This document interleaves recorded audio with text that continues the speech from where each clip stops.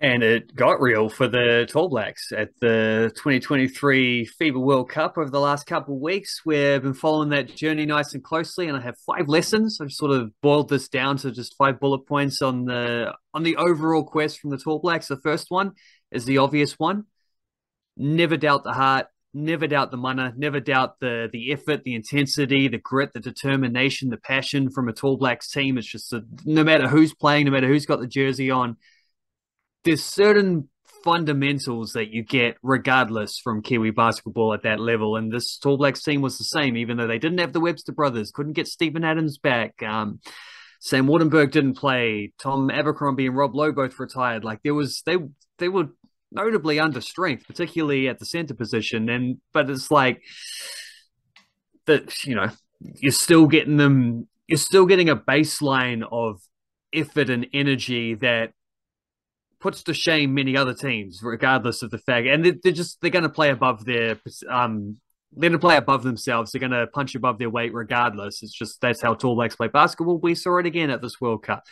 Um, Shea Illy, Finn Delaney, Ruben Tarangi. I would have those three as their best players throughout the tournament. And I think there were others like Isaiah Liafa had a couple of fantastic games, particularly in the win over Egypt. He was great. But then also like in between that, in the losses to Jordan and Egypt, he shot 1 of 15 combined in those two games. Like there's a Yanni Wetzel had some moments as well, and then he also had some games where he was in some foul trouble or just wasn't able to be as impactful against very big centers who sort of towered above him.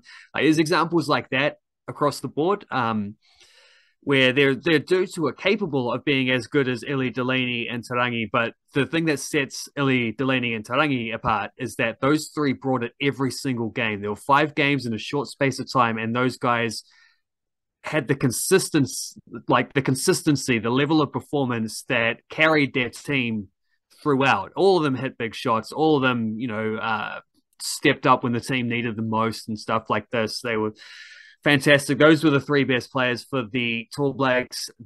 As a team, point number 3 is that curiously, a lot of the traits we saw from them, like we were sort of wondering because they are a different team, they are working through some new options, would there maybe be like a development process of them sort of unfolding as a team, getting a bit better and better and better more often as they played, as they grew into new combinations?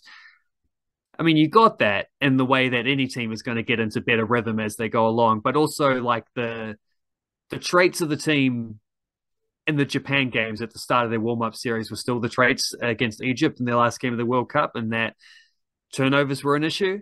Although actually against Egypt was the fewest turnovers they had in any of these games, and they won a close one by 2 points. So actually that was quite an important point for them. But it was also, in fact, let's scratch the Egypt game and say that was the weirdest one, because there was also the situation where throughout there'd been a really good 3-point shooting team. It's one thing, they'd been turning the ball over too much, but they'd been making up for that by hitting 3-pointers.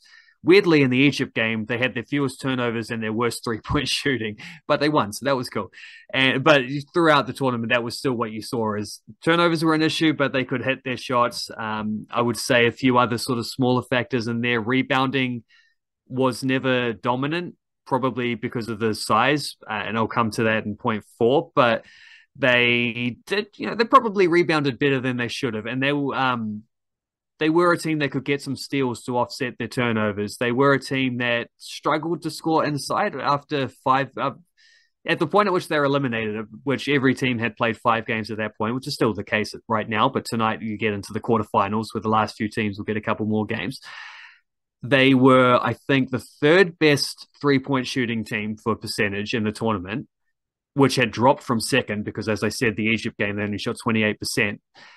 They were also, I think, the 2nd worst team for 2-point field goal percentage. So, a few struggles being able to convert at the rim and stuff like that.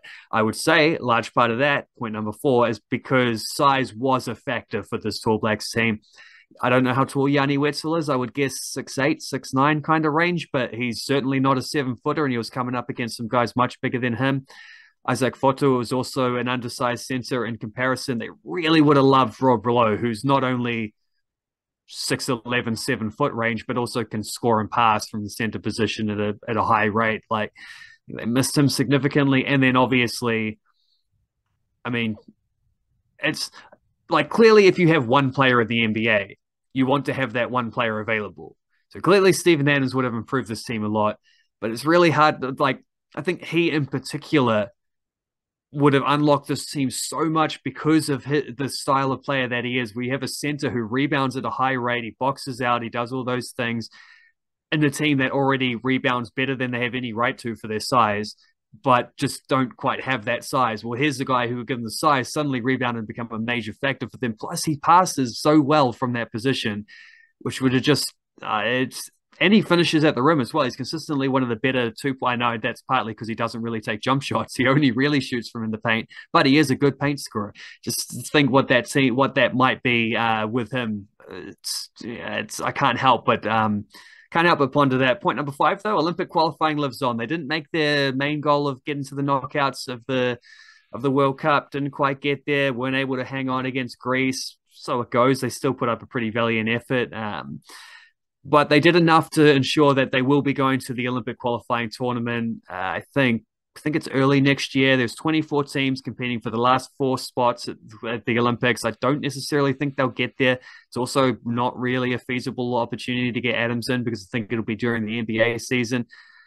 However, as a baseline, the Olympic dream does remain for the Tall Blacks. It's been a while since they last went to Olympics. They're at least got a chance. They have an opportunity. They had a chance last time and then they backed out. They didn't go because it was during COVID. So this time they will send a team. They have something to play for. They have something to build towards. The program has that kind of shining light focus now. And we'll see what happens because, again, throwing it back to the first point, any Tall Blacks team is going to turn up and put in a shift. So we'll see how that goes.